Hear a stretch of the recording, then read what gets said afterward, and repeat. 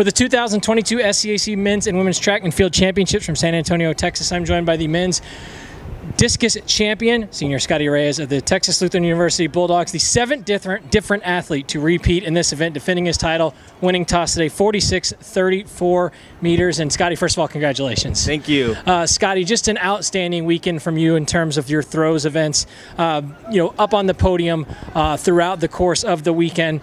Today, the exclamation point, defending your crown in the discus. Just your thoughts on the way this weekend played out, and specifically the discus, how it went today.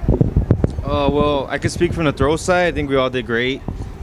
I think we won every single throws event on the guys' side: shot put, discus, hammer, and javelin. So we all did our jobs there. And to defend the discus means a lot to me because it's one of my main events. I made nationals last year, and wasn't happy with the distance, but glad I got the win. You talk about the production from the throws team for the TLU side this weekend.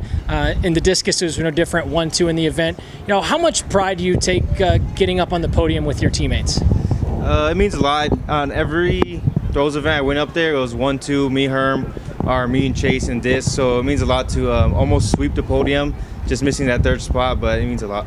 And finally, just your overall thoughts on the weekend. Certainly very successful, as I mentioned, but just your expectations versus how it played out. How were you able to really come forward and be so successful for the Bulldogs?